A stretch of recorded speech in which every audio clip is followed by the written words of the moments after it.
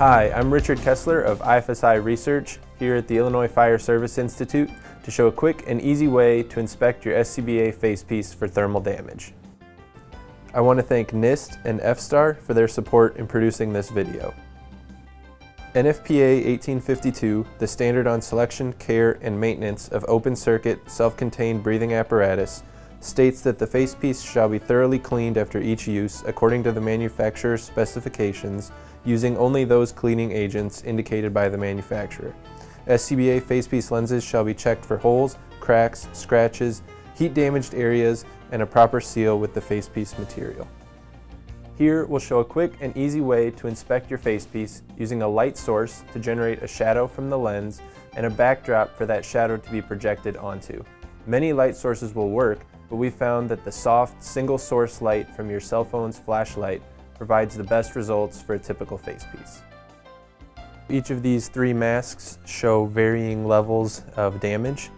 This first mask is a lab exposure. It has no mechanical damage, that's no scuffs or scratches, but does have moderate thermal damage, which isn't visible to the naked eye. The second mask has scuffs and scratches from use on the fireground, but doesn't have any micro cracking associated with thermal damage. The third mask has scuffs and scrapes, damage from use on the fireground. It also has micro cracking, indicating thermal damage. From this view, we can't see the micro cracking from the thermal damage, and even if I hold my phone up and inspect the facepiece, that micro cracking isn't visible.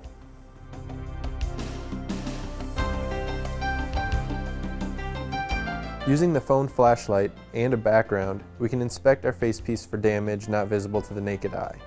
We can see the damage in the shadow caused by changes in the refraction and reflection of light through the lens.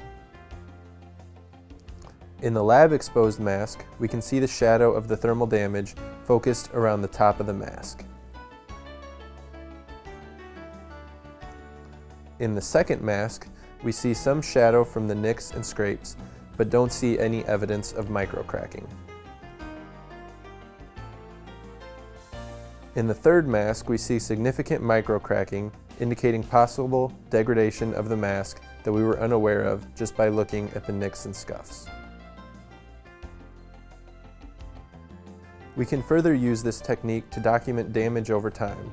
By using a second phone or a camera, you can document the development of damage over the lifetime of the lens, especially if you hold the camera in a consistent location. We hope you found this video useful. Be sure to check out our website and follow us on Twitter at IFSI Research.